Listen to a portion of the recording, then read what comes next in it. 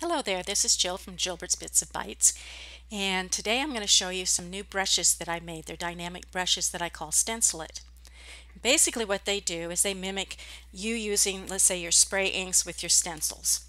Now there's going to be 4 packs. Each pack contains 4 stencils, and each stencil has 3 flow rates, and so you get a different buildup, a different rate of buildup, and you'll understand that better once I show it to you. Now with each of these brushes, I do have instructions on how to install what you need to do. And let me show you something though. I installed these, I realized that, gee, they all look the same. How can I tell the difference? See, up here I can tell the, sizes and what the brush looks like, but I don't down here. So to kind of help with that, there is also an action. And this is just the action for the first one. And what this action does is, let's start here with the stencil light. As you can see, it created a new layer. It also selected my brush.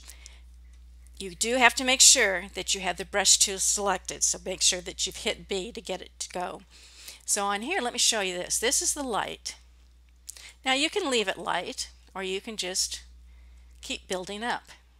You can get a little heavier. That takes a while. So let's come down here to the medium. And what you'll see again is created another layer. It's selected the honeycomb. That's medium. As you can see, this kind of comes down faster. I can get it real dark as fast as I want. Excuse the scratchy voice, it's allergies. Now the heavy, this is the Star Stencil Heavy. Once again, I'll play it. Got my new layer, and I can just come across it just a couple of times and it comes really heavy, if that's what you want. So as you can see, there's a different flow rate for each one of the stencils.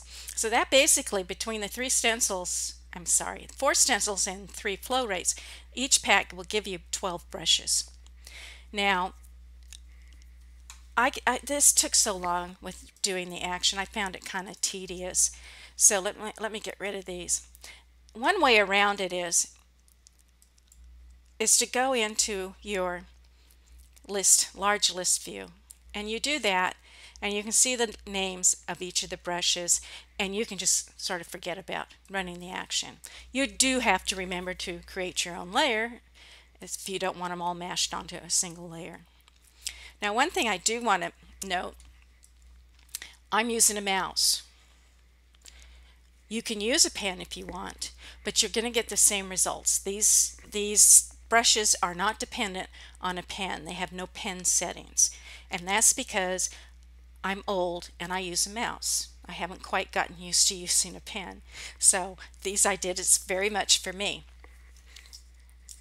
There are changes you can make, and this is basically what I'm going to show you. Is there's going to be a difference between the PSC version and what you do over in the Photoshop, just because of the nature of what you can do to a brush. So you can come down here to brush settings, and actually the scatter, the spacing, and the roundness is not going to do much for you. The scatter is just going to make it go all over the place. You can play with it and do that, but that's about all you can do to the brush itself. You can, however, increase the size of it. And let's see, okay, so I'm up here at this one here, and what that does is it gives you bigger spray dots, as you can see.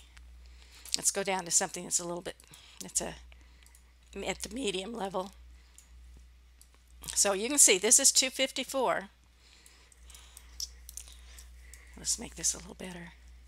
Okay, so this is at the default, and then if I want, I can increase it, and that's what you get, is that you're going to get bigger dots. So you've got some flexibility there. Now the one big difference though between this version and using it over in Photoshop is that I can make more changes. So let me create a new paper here. As you can see, I'm in list mode. I'm going to make sure I've got my brush selected. One of many. So here's the snake skin, and I have it in heavy, and like I said, it's easier to see it in medium. Okay, so you can see that there. I can increase the size of the dots. But what I can also do is I can actually change more of the presets. In fact, what this would do is, you see this here, the texture? I can play with the scale. So right now, that's with the big brush. Let me just go down to a fooling around here. Okay, so this is the default at a medium flow rate. If I come to the texture, you can see I can make this bigger. So what this does is it increases the size of the stencil. So you can make the stencil larger or smaller. You also have the option of making the dots bigger. And quite honestly, those are the only two things that you're probably going to want to ever change, are those the different things there, the stencil and the ink itself. And unfortunately, you can't get to the texture over in PSC. So that should be it for now. I hope I've explained it all to you. If you have further questions, please feel free to email me at gilbert@gilbert.org or use my contact form over on my blog, which is gilbert.org. Thanks for listening. Talk to you later. Bye.